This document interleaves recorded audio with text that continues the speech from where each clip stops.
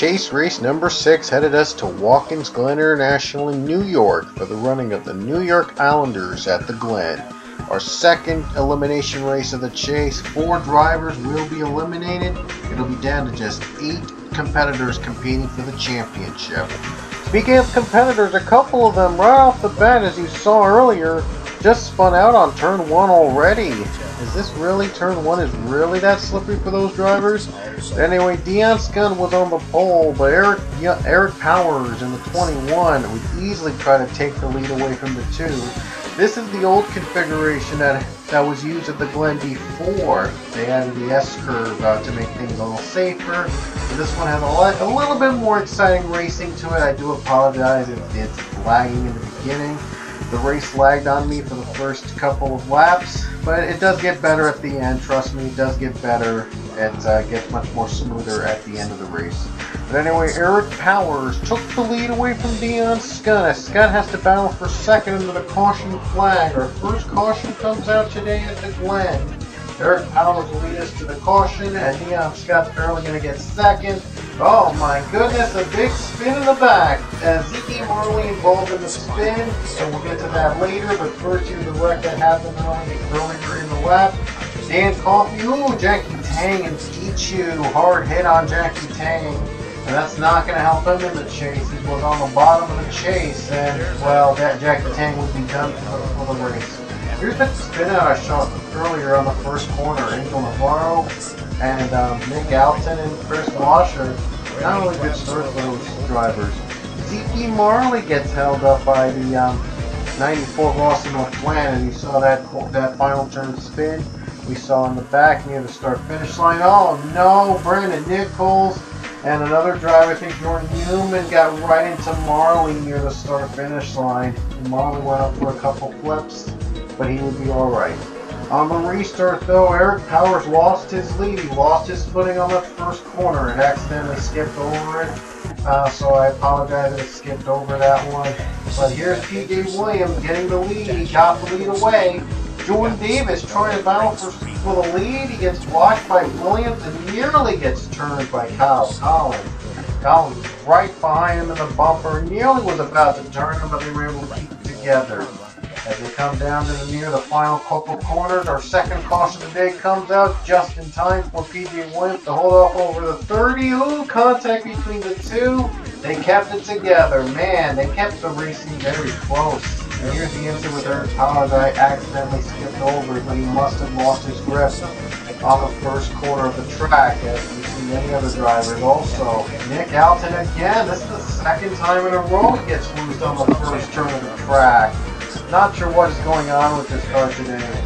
Anyway, we had a big pileup ahead of them. Stephen Kohler III was in the pileup, and then moments later, as you see Kyle Singer, he just trying to drive through that. And Leia Walker, though, was spun as well. Leia gets hit by Ian Dutta, and Walker goes for a flip. A lot of smoke covering the one of the first S-curves in the track. And wow, already we see a wreck fest here at the Glen. Well, it was expected to be a wreck fest, given that well, this is a different portion of the Glen. Anyway, Benjamin Miles having some trouble on the first corner already some problems, and Abby Sachs gets in the wall with Mitchell Riggs. Sachs running down the fence, and Riggs would try to drive through.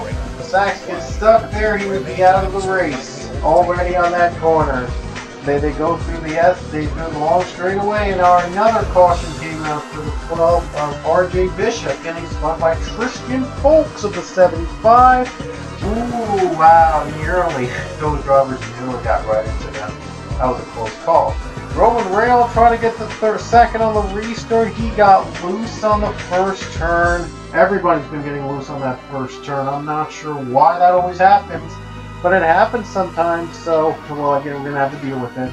Well, moments later, Roman Rail got into some trouble on his own. He got spun by Navarro and Sean Harpo, and Nick Alton was in it. It's like the third time that Nick Alton was in a wreck, like a spin or a wreck, and he has some trouble. It seems that he can't get his car together today at the Glen. It's not helping him in the chase at all, and hopefully it's not going to take a big hit in the chase.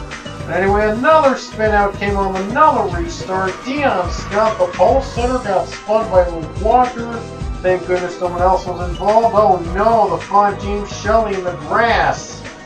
Not sure what happened. I'm not sure why he's riding the grass. Jasmine Acosta's following him, and the other driver's following him. Then after that, we had a big wreck between Jordan Neiman and Kyle Singer. Singer goes upside down a little bit. And then we had another one with Sean Harpel and RJ Bishop. Bishop's day gone from bad to worse. Same for Sean Harpel. And we had a major wreck fest. Man, oh man, how many was that? 5 cautions? But anyway, ooh, Guerrero. Ooh, no, it was Mason Powers and it Kate Cope spins. And on the first corner, man, it's been a messy race here today at the Glen. A lot of drivers wrecking for no reason at all. And they're not letting anything go. And look at this, a big spin ahead. Navarro got hit on his way down Pier Road. And we had a bit of a spin, but I think it was Jasmine Acosta got spun. That would bring out a restart with 4 laps to go. Hopefully a 4-lap dash. Hopefully we could stay green throughout. But anyway, TJ Williams has been leading through all the wreckage. And Eric Powers, Jordan Davis, unfortunately not so lucky off that first corner, and they became the latest victims of the slippery first corner. Here comes Connor Breen battling for second against Kyle Collins, trying to narrow PJ Williams' lead. Williams has been leading every lap since the first restart, since he took the lead away from Powers. Breen is now trying for second against Collins, side by side, coming through the final corner. Here they come down with just 3 laps to go, and they're going to have to come in pit road. And they give up the lead. Connor Breen takes the lead with 2 laps to go. Nicholas Guerrero is now in second. Unbelievable. PJ Williams, he had the lead for most of the day and had to come down pit road, though, with 2 laps to go to relinquish his lead. White flag is out here at the Glen with 1 to go. Connor Breen still your leader. Nicholas Guerrero right behind him in second. These two going to battle out for the win. And it's obvious that a chaser is not going to be lucky here at the Glen. It's going to really set up the points after the Glen to see which 4 drivers will be eliminated from contention. But Connor Breen still trying to win. He won the race. He won a race at the Glen previously in season 7, so he already has experience at the Glen. Now he's looking to become a 2-time Glen winner. Guerrero is our last season's champion. He was out of the chase early, but he's looking for the win. If he goes down below, down the corner, off that long straightaway. But Connor Breen able to put a block on the 24. He's just got a few corners left for Breen to survive, and he's got to save fuel as well, just in case if he has to pit on this lap. Here he comes down the final corner. These two still trying to save fuel, and looks like Guerrero's not going to have enough time to get to Breton. And Connor Breen off the final corner is going to win the New York Islanders at the Glen. In a wild and crazy unexpected finish for a wild and crazy unexpected race. It's his 8th career Home 1 Cup Series win and his 2nd at the Glen. As I said, he won here in season 7, so now he's a 2-time Glen winner. Guerrero gave it all he had, but he'll have to settle for 2nd, and Kyle Collins was the highest chaser in 4th. He was actually in the bottom 4 coming to the Glen. The rest of the field, the bottom 3 were Jackie Tan, Dan Coffey, and Dylan Young. All were chasers. Will that change the chase picture forever? Connor Breen goes to celebrate, and now we determine which 8 drivers will advance to the next round and which 4 will have those championship hopes and at the Glen. So here come your point standings heading into the next round. There's a happy curve. Alrighty guys, here come the points. Here are the drivers that will make it to the next round. Mason Powers, Roman Rahal, Jacob Waller, Kyle Collins, Nathan Hudson, Benjamin Miles, and Ian Dutta. Those drivers will move on to the next round, in the eliminator round, where we'll be down to 4 drivers after 3 races. We do know Dylan Young, Kate Cope, and Jackie Tang are eliminated. However, we have a tie for the 8th and final transfer spot between Dan Coffey and Nick Elton, each having 2,044 points. To break the tie, here are the tiebreakers that we use. That's new. It is new. I'm going to introduce you the tiebreakers we use for the chase if in the event of a tie like this. But anyway, in the event of a tie, we will use these tiebreakers. The first one is the driver with the highest finish in the round that is tied, and only that round chase races will count into the standing, and whoever has the highest finish on those 3 races during that round will advance to the next round.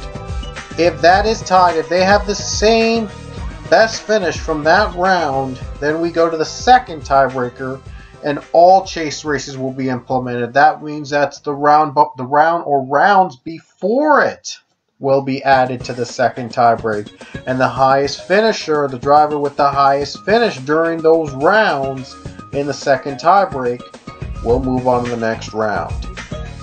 If that is still tied, the driver that led the most laps throughout all the chase rounds combined, all chase rounds combined, whoever led the most laps will move on to the next round. If that is still tied, the wins rule will be applied. So the driver who had the most overall wins throughout the entire season will move on to the next round. And if all else fails, then the tie drivers, both those tie drivers will be allowed in the chase and will be adjusted to add them in the chase into the next round. That is, in the chase.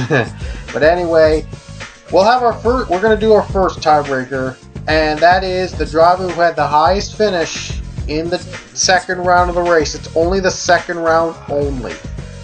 Nick Alton's highest finish during this round was 22nd, but Dan Coffey's highest finish was 11th, and that means Dan Coffey is going to advance over to the next round via the tiebreaker. Nick Alton will be eliminated from chase contention, and that'll set up our 8 drivers moving on to the next round. So it's going to be Powers, Rahal, Waller, Collins, Hudson, Miles, Dutta, and Coffey competing for 4 spots for the championship at Zen-Joltis. But first we'll have to deal with the final 3 race rounds, starting at Talladega Super Speedway, then it will continue in Indianapolis, and then it will conclude in the Super Snack 500. And after the Super Snack 500, the top 4 drivers in points, all 8 drivers will have their points reset to 3,000 points each. No bonuses are given since none of the chasers won during this round. Whichever 4 drivers have the most points after the next round will be the final 4 that'll compete for the championship at Zen-Joltis. The highest finisher of the 4 in that race only will be your champion.